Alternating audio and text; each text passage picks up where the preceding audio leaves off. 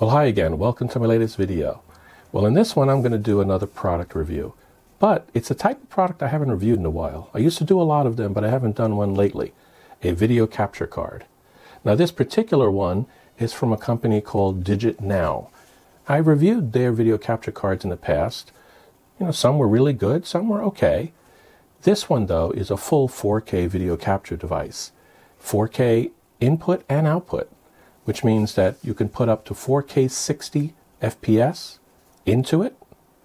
You can also get 4K 30 output for purposes of going live streaming at a very high resolution, unlike many others that you see out there today.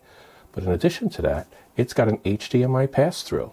So you can actually connect what it sees and what it's recording out to a monitor or another computer of some sort, whichever way you want to hook it up. There are many different ways that you can set up a streaming computer when you're doing gaming, which is really what this is focused on, 4K gaming. According to the specs that I've read on it, the HDMI pass-through basically has 0 latency. But I will test that. I will use my standard latency test and check not only what that pass-through is doing, but exactly what the latency is from what it's capturing to what it's recording, or the output. Because remember, what's coming out of it is just a USB 3.0. This is 3.0, which is why it's able to get the high resolution that it has. In addition to that, you can also connect up a microphone or a headset to it. That allows you to hear what it hears and also to describe what's being recorded. Let's say you're in the middle of a game and you want to give some commentary to it. You'll be able to do that with this. Now, in order to test this, I'm going to use the recently reviewed Lenovo Micro PC that I got. Should work fine. It has currently a DisplayPort output, but I have the adapter to convert it to HDMI, so we'll see if that works. And I'll also connect up one of my cameras to it and try that as well. One of my DSLR cameras. You know, maybe my Sony ZV-E10. We'll see. Then I'll go through and compare them and we can see what they look like.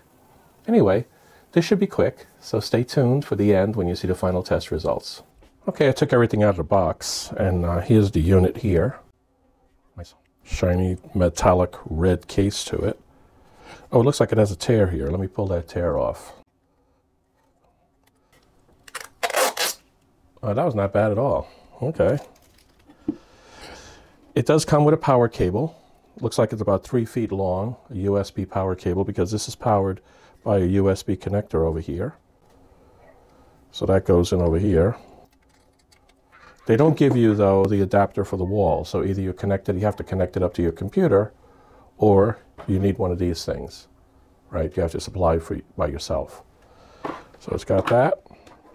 It also comes with what looks like about a 3 foot long USB 3.0 cable, and about a 4 foot long HDMI cable. Didn't check the specs on it, but I assume it's the latest that there are. Okay, so that's what comes in the box. I just wanted to show that. Okay, here's an example of my DSLR camera looking through and being changed over to USB 3.0 by the DigitNow capture card.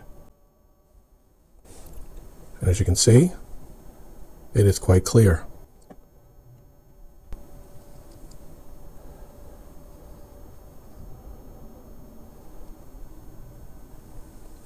Here's a registration picture, and you can see the difference here when I focus it.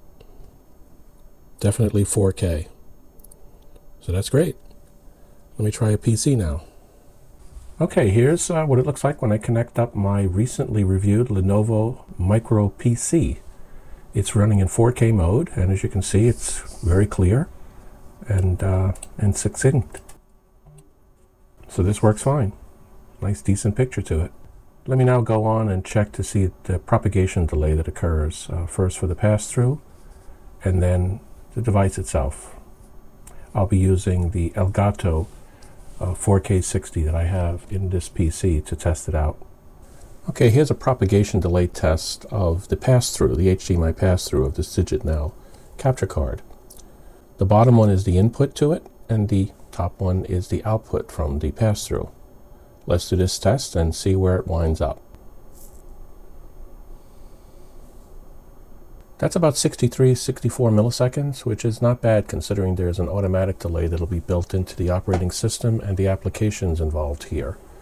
So that looks pretty good based upon similar devices that I measured in the past. Now here I'll be testing what the delay is between the input HDMI, as captured in the lower image, to what comes out of the USB 3.0 conversion that this capture card is doing. So let's see how it does. Well, that time it got a noticeable propagation delay, 192 milliseconds, which is almost 0.2 of a second. Well, I think this thing did pretty good, this DigitNow capture device. The 4K capability was really nice. It did extremely high resolution, 4K for sure. I haven't seen many of those that could do it at that level, to be quite honest with you, to a 3.0 USB. Now, in terms of the propagation delay testing, well, just keep in mind that we had a fixed 63 milliseconds. That didn't matter whether or not it was through the device or not. It's a delay that you have to live with because I believe most of it is the operating system and the software that you're running on your PC. So you really need to subtract that from the 192, which would be, what, about 129 millisecond actual propagation delay. So I think that that is actually the real propagation delay that converts over to USB 3.0. Shouldn't be a problem because it seemed to be synced up fairly well when I tested it. Anyway, I do want to say that the HDMI cable that came with it did not work for me. I had to use one of my more higher quality 4K HDMI cables to get this thing to work. It may have been a fluke, it may have just been my test sample, but you never know. Also, I found out that you didn't need to actually connect a separate power supply to this thing. It actually could draw enough power through the USB 3.0 to drive the power needed by this device. So just keep that in mind if you decide to get it. Okay, thanks for now.